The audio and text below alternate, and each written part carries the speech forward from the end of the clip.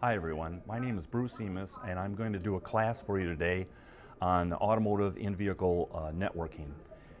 In-vehicle networking is going to cover 10 sections. We're going to start off with multiplexing, and we want to take a look at the very beginning of how this technology began.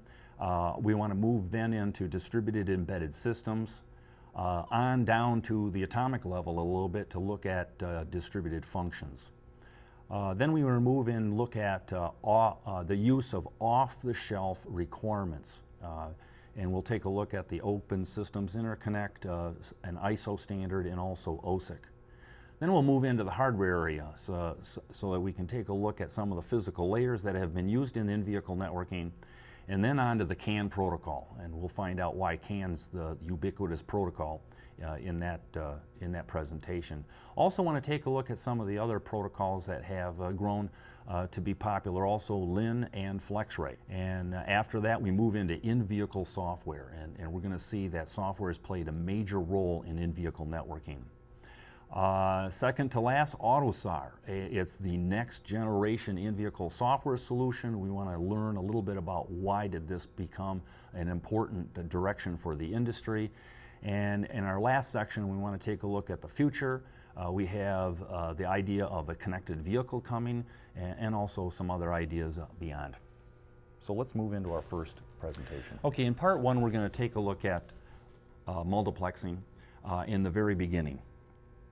And one of the important things to understand about this idea of in-vehicle networking or multiplexing is the fact that there's a tremendous number of different viewpoints. We can go all the way up to the highest level of the system. We can move down to subsystem levels. We can look at the use of networking at the level of modules.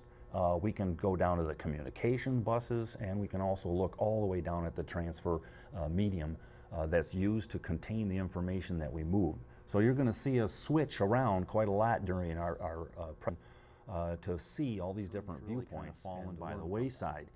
The basis of in-vehicle networking today is really based on the idea of small area networks. This term, small area networks, was originally coined by Intel, but actually has fallen by the wayside. Actually, it never really got to be too popular. But it is an appropriate name for this networking solution. And if you look at the different aspects inside small area networking, you'll see that it covers a lot of the territories that we're going to actually investigate over this entire presentation. The small area network deals with the transmission medium. It also deals with message structures. It deals with data structures, in which, what are the data items we're going to move on the network.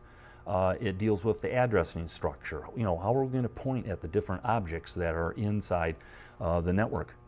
And also has to deal with conversation structure. We'll see that conversing with in-vehicle networking is an important aspect of, and even plays a role in the control of the different functions that emerge to become the #1 protocol used for in-vehicle networking.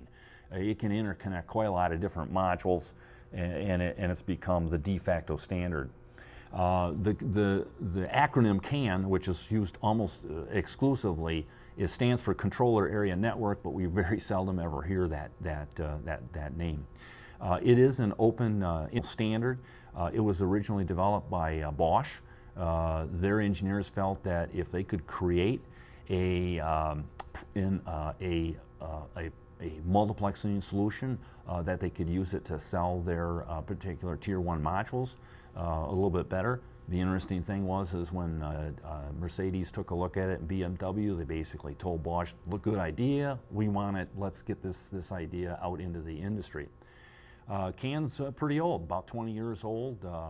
It was patented. It had a major revision from version 1.2 to version 2.0. We're going to find out in the next several presentations actually where we are today in the state of in-vehicle networking.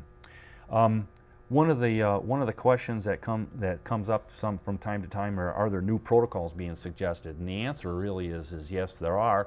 One of them might be the power line carrier networking. This is this is a technology that's been around for really maybe 15, 20 years actually.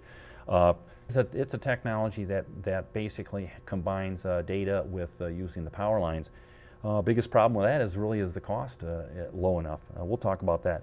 Keep in mind also that the car companies, all the car companies, basically followed a very similar path and have had almost the same type of experiences technically and business-wise in moving through this realm of in-vehicle networking. So that concludes our first section.